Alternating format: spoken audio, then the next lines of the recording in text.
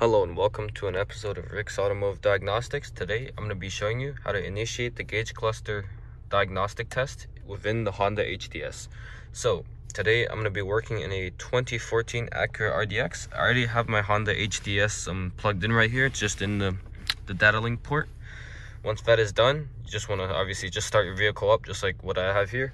Turn the engine on. Now we're going to move over to my computer right here. Once you've initialized once you've opened up the Honda Diagnostic program, as you can see in here, I've launched my so this is what the program looks like. Obviously, you want to now press go to the system page. As you can see in the system selection menu, you want to go to body electrical and press enter. And then inside the body electrical menu, you just want to give it a couple seconds. We're going to go into gauges, press enter again, and then you want to go into functional tests.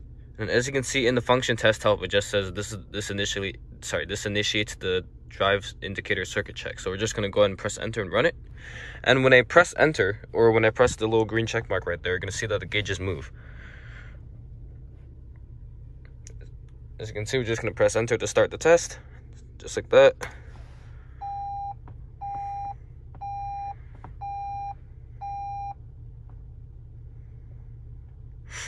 Alright, so as you can see in my example here, it says the F CAN bus has an error and the slow CAN bus is okay. That is because I actually have an all-wheel drive DTC in my vehicle, and that causes the fast CAN bus to shut itself down. So now, this is just this very simple test, just to see if you have any DTCs. If you have any DTCs in your vehicle, then the fast CAN bus will turn itself off, and it will say error right up there. If you want to make the needle cycle one more time, you could just press the select reset button on your steering wheel. It could be in any location. Just look for this button that says cell reset on here. Press it, and the gauges will cycle once more.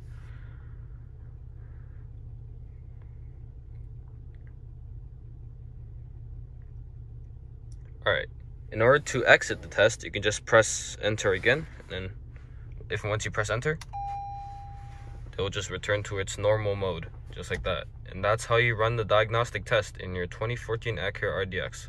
This will work for any Honda or Acura vehicle, to be honest. And thanks for watching.